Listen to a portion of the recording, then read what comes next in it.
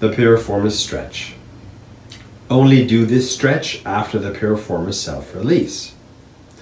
While sitting in a chair, cross the leg of the Piriformis you want to stretch over the knee of the other leg into a figure 4 shape. Make sure the ankle is just outside the thigh of the leg it is resting on to keep the ankle from bending during the stretch. Place your hand on the crossed knee and push down gently to keep the bones aligned. While keeping your back straight, gently lean forward to stretch the piriformis muscle. Do not round your back during this stretch. Hold this stretch for 5 slow breaths or about 10 seconds, then release.